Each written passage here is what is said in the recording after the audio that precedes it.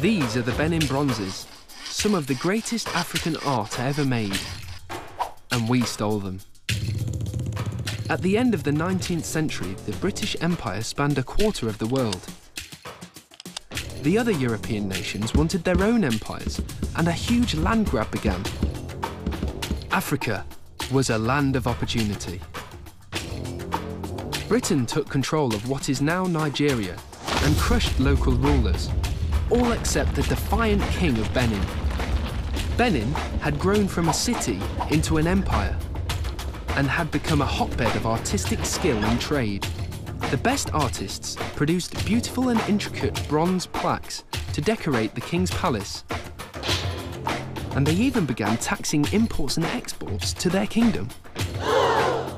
This made the local British officials angry, and they demanded Benin be taken by force, and Benin's treasures be used to pay for the cost. A mission was launched to teach them a lesson. The 9 British officers, with their 250 porters, were ambushed and killed. Stupidly, their weapons were locked away in a trunk. The British now had an excuse for war. This expedition met fierce resistance. Eventually, the city fell, and burning and looting ensued. The main prize? The beautiful bronze plaques.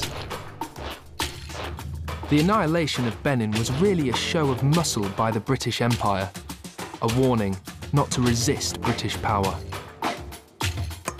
Most of the stolen bronzes were sold to pay for the expedition. Many went to the British Museum. Today, only a handful remain in Nigeria. The bronzes caused quite a stir at the time. Many refused to believe Africans could produce such beautifully crafted art. Ironically, their theft brought them worldwide recognition and appreciation. Our own queen was given a bronze by a wayward Nigerian president who had borrowed it from the National Museum, reigniting the controversy. So our queen unwittingly fenced stolen goods, unlike the Victorians who knowingly did so 100 years ago.